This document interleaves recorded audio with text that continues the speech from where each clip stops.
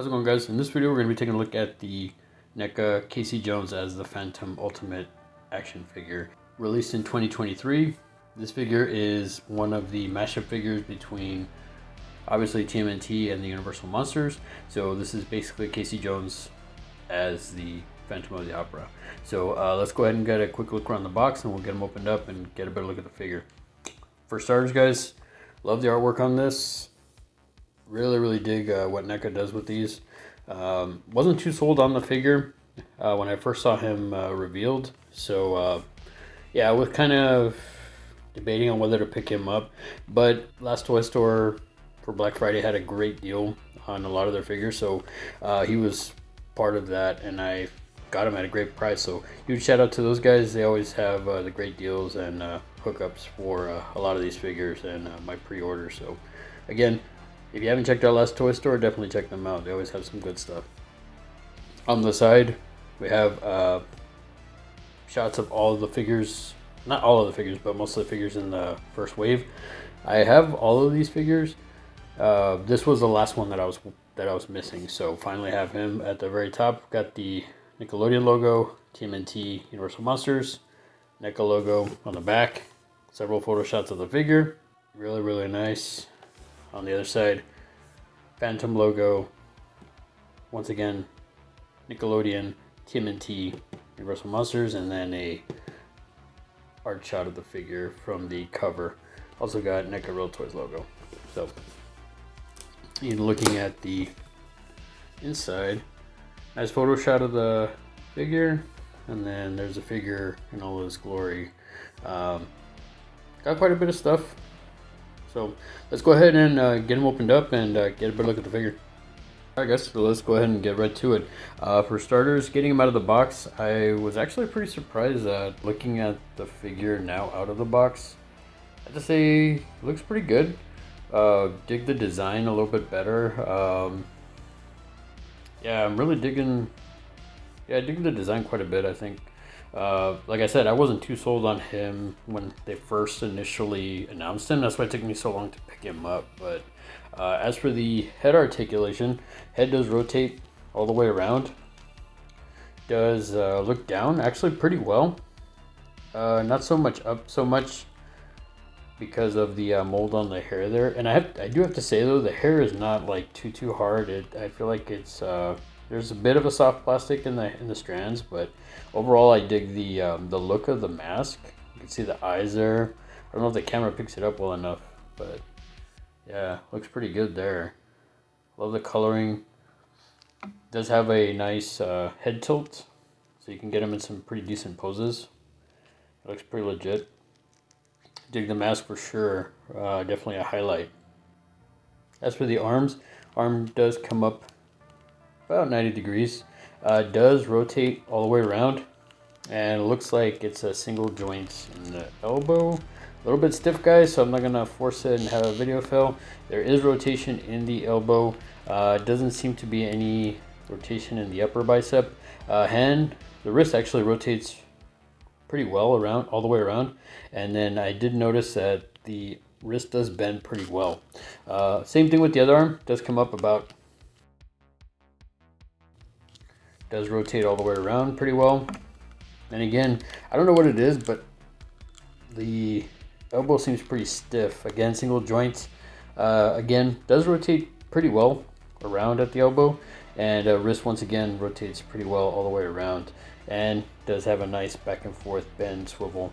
As for the torso, I have to say, before I get into the torso, I do like the design here.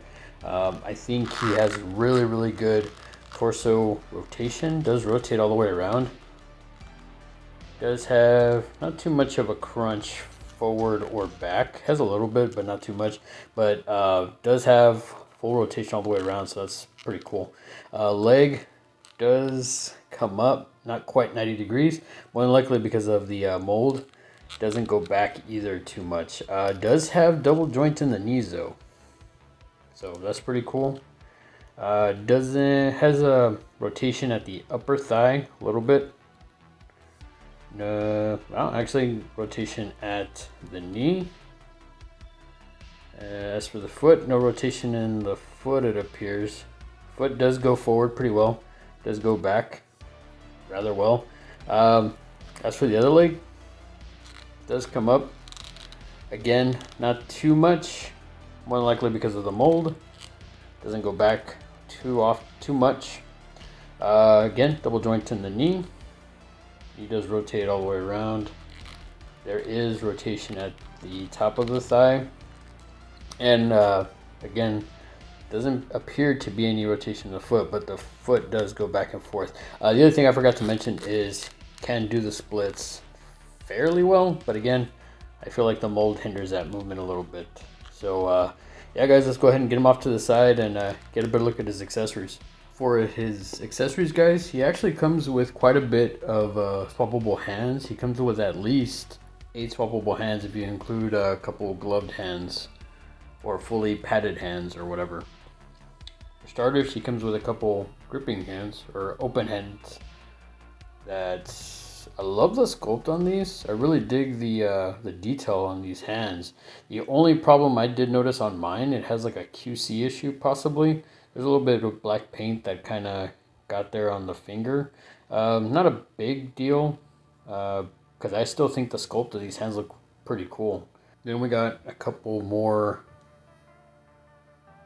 slightly gripping hands. And again, really dig the detail on these. NECA, like I've said time and time again, NECA knocks it out of the park with the detail on their accessories, especially like the swappable hands and head sculpts and stuff. And then up next, guys, he comes with more slightly gripping hands.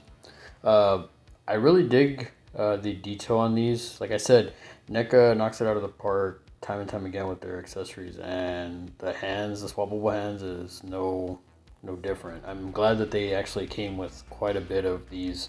By default, the figure comes with fisted hands, so more than likely I'm gonna have him posed with more of his open hands, or gripping like his weapon. The other 2 swappable hands he comes with a gloved hand or a padded hand, if you want to look at it like that. Really nice detail on this. Obviously a hockey, so really dig the detail on this gloved hands. Really nice, or padded hand if you want to call it that. But again, I like how it's not fisted, it's actually articulated. And then the other one he comes with a I guess a goalie pad gloved hand. So I like the detail on this. The skull looks really cool with the little X. And I like that NECA put like a sort of a dirty or worn wash to it. I like the fact that it looks a little faded there. I like that it has the little, I guess the little spikes there in case he's gonna like check somebody. But again, I'm glad that it's open-handed. Really dig the detail on this, guys. I don't know if the camera picks it up well enough, but really solid detail on this one. I'm actually pretty surprised at how much I'm liking the accessories on this guy. Next, guys, he comes with a skull as a this is actually a swappable head sculpt. As you can see, it's got the hole there for the peg, and really nice detail. As always, NECA kills it with their skull accessories. I mean, if you've seen any one of my Predator videos, you'll see, like, I mean, just NECA knocks it out of the park. And again, this is no different. I love the coloring on this. The teeth look nice. The color on that, a nice little wash of like worn or old, like, I just love that. NECA kills it. Next, guys, we got a couple of his hockey sticks. He actually comes with a goalie stick. Really nice detail on this. I think NECA really did a great job on the coloring with the tape there, as well as yeah, just the sculpt itself. I really dig the detail on this. I don't know if the camera picks it up well enough, but yeah, NECA just knocks it out of the park, guys. You can see how the bandage, you can see the texture in the bandage there, and there's a little bit of a wood grain look to it, not too much like their other wood accessories or like bats or anything like that, but really solid. And it doesn't feel that flimsy either. Down here it feels kind of flimsy, so I'd be careful with that, but really dig this part up here. Feels a lot more solid. With that, he also comes with a regular hockey stick, which again, I have to say, Really solid detail. Again, the bandages look really nice. Really dig it. Again, I don't know if it picks it up, but I love the texturing that NECA puts into this. And if you actually, I don't know if this is a QC issue or if this is how it's supposed to be, but if you could tell, it's looks like it's a little bit worn there. It's bent, like it's been used. So really dig that. I have to say, again, NECA knocks it out of the park with these. Next up, guys, he also comes with a soft goods cape, which I think is really nice and really impressive. As you can see, it's got a bit of a hard plastic up here, so it'll sit pretty well around his neck. You'd have to pull the head off, and then you would just sit it there. I was hoping it'd be something like Dracula's cape, but yeah, there's some holes in here for his arms on both sides, or yeah, there's the other hole. But I really dig the look of this. It has like a velvety, like a velvet type look. So really dig it. I like the little pins there at the front. I don't know if the camera picks it up well enough, but again, really solid detail. Looks like it's threading, but it's a bit of a soft plastic.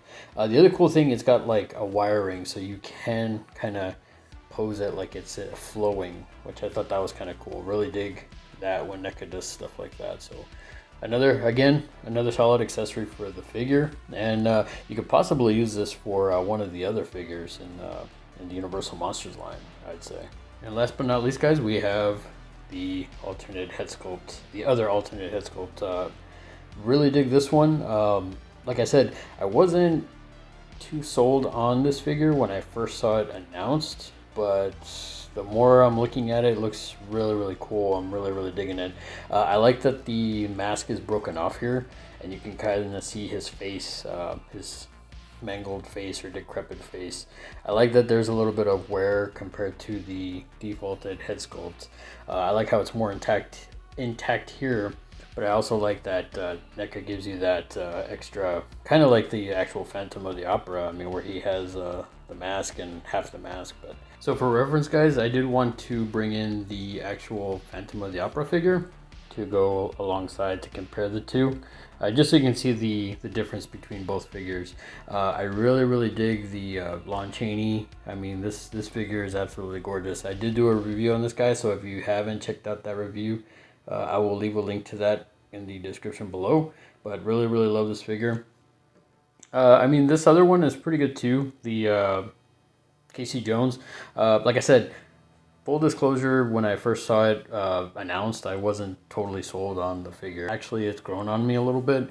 Still not my favorite. It's probably still my least favorite in the line. Only reason being is because, I mean, if you really compare him to the Phantom's look, I feel like the clothing doesn't really match all that well. I feel like this is a little bit more messy looking.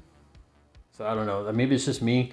Comment down below, let me know what you all think of the figure, and if you think I'm just crazy that it looks kind of messy and all over the place. But I do dig the coloring. I do dig the buttons here. I thought that was kind of cool. But I mean, this figure I like way more. Beyond that, guys, comment down below, let me know what you thought of the figure. Have you picked up any of the TMNT Universal Monster figures? Which is your favorite? Which is your least favorite? Most of the ones in the first wave I have already reviewed on this channel, so I have to go and say my favorite is the Mummy Mikey. Really love that figure, one of my favorites. I think the only ones that I'm pending to review are Leonardo as the Hunchback and Splinter as Van Helsing. So at some point I will review those, and I believe as of the recording of this video, NECA is already going to start releasing the second wave, which is going to be Leonardo as Creature from the Black Lagoon. I'm not sold completely on the second wave. I feel like it's kind of a little bit messy, but it is a Creature from the Black Lagoon, and as you all know, I'm a huge fan of the Creature from the Black Lagoon, so I am planning to pick it up just because I'd like to have a turtle Creature from the Black Lagoon. Although I wish NECA would have used that design for one of the other, maybe one of the villains of TMNT. I'm still hoping for a Vampire Shredder. So I highly doubt they're listening, but NECA, please give us a Vampire Shredder. I think that would be really cool. If you're new to the channel, feel free to like, share, subscribe. If you're not new to the channel, thanks again for coming back and for the continued support. I really appreciate it. Until then, guys, we'll see you in the next video. Take it easy and have a good one.